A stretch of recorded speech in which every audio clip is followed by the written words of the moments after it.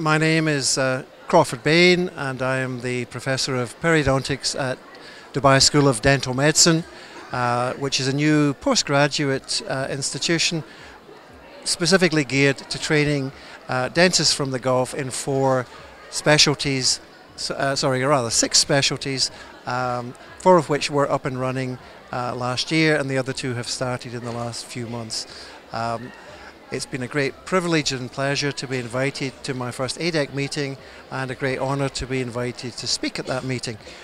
One of the most important, from my perspective, things in dentistry is to have the gums healthy before the patient goes through advanced restorations, crown, bridges and implants, because if the foundations are not stable, then the building will eventually crumble.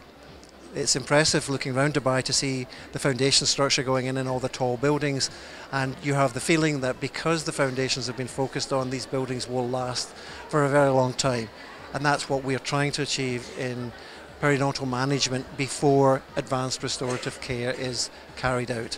And that's really the basis of the lecture that I gave today, was to make sure that the profession realizes the importance of getting the gums healthy before any complex or expensive dentistry is carried out on the patient, so that it not only looks good when it's completed, but lasts in the long term. Yes, I've heard an awful lot about the AEEDC meeting, but in fact it's more awesome than I had anticipated.